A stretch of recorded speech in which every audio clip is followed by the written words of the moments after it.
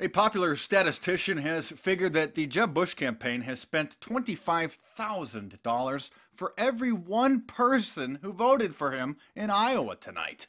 Statistician Nate Silver, very popular, works for ESPN as the editor of the FiveThirtyEight blog, also does a lot of statistician work for elections, and his group over there have determined that Jeb Bush's expected tallies of 2,600 people multiplied divided by the amount of money that his super PAC has spent comes to $25,000 per person who voted.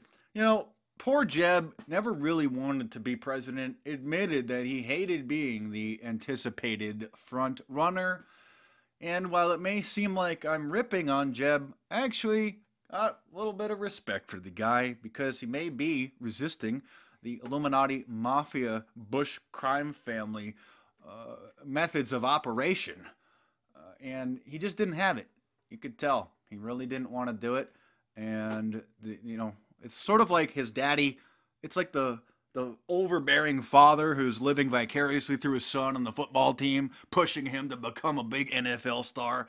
That's what happened to Jeb Bush. You're going to be president, Jeb. It's your turn. You're going to be the third person, the Bush dynasty. So he'll probably continue to go. The word is that Martin O'Malley is suspending his campaign after getting less than 1% in the Iowa caucuses.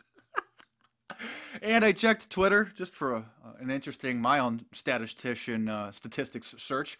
I searched Twitter to see how many people had tweeted out the hashtag President O'Malley. And before I did my tweet explaining it, it was 5 people.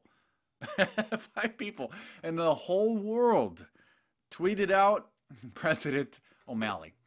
Well, anyway, stay tuned. Subscribe to my YouTube channel if you are new. And stay tuned. More videos coming soon.